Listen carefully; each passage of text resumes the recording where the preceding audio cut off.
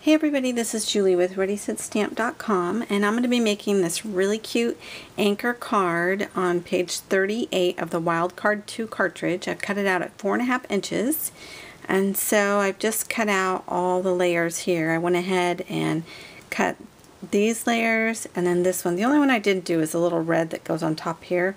I just didn't really see the need to do it, and I'll kind of show you why right here. So here's the red background at 4.5 inches, and of course I said all the other items that I've cut out are also 4.5 inches. I did some faux stitching onto here, and then this adorable little anchor here that says Anchors Aweigh is from absolutely cute stamp set here called A Day at the Beach from Mary at Cards Crazy, and her website is CardzTV.blogspot.com, and this is such a fun stamp set. Oh my goodness, there's just so many.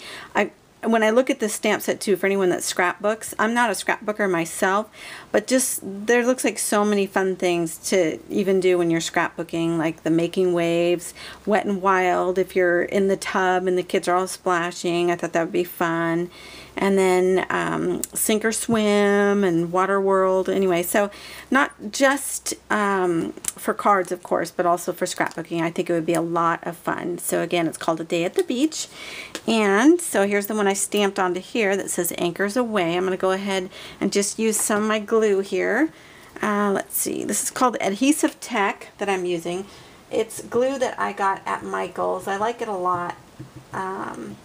So what's nice is that it doesn't dry super fast, so if you do need to, if you get it on yourself and you have to rub it off, it works like that, so it's just fine. Let me pick this up here, add it to here, and so you guys can kind of see what I'm talking about. There is two little red things that you can cut out that'll fit right at the tips here of this little anchor. But I don't know, I just didn't see it as being necessary. I thought it looked cute just like that. So I didn't bother to cut that part out because I thought it looked cute just like this.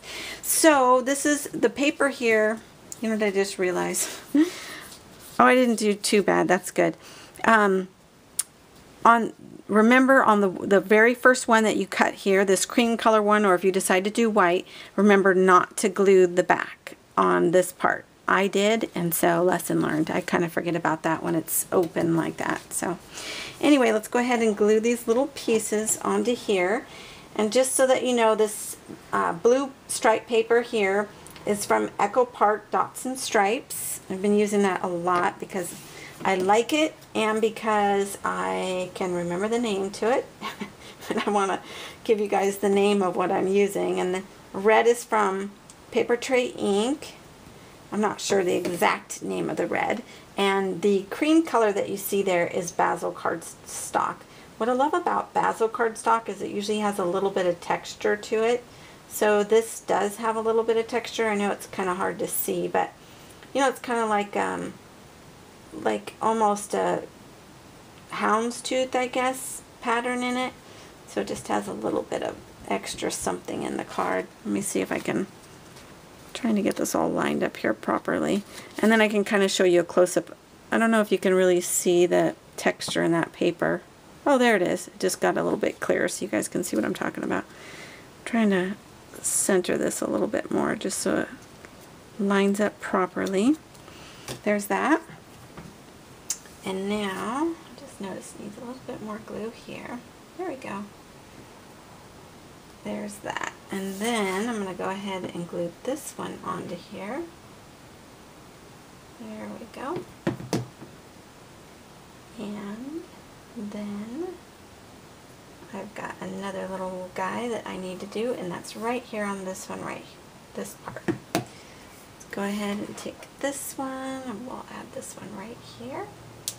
And I decided not to do anything else with the card. I was looking at maybe adding something to the sides and stuff like that, maybe here. But it just looked really busy to me, and sometimes I just like the simplicity of it. And with the faux stitching, I think that's enough, personally. I just like the way it looks, and I think it just looks really sharp. I love the way this card turned out. So there it is. I hope you guys enjoy it, and have a great day, everybody. Take care. Bye-bye.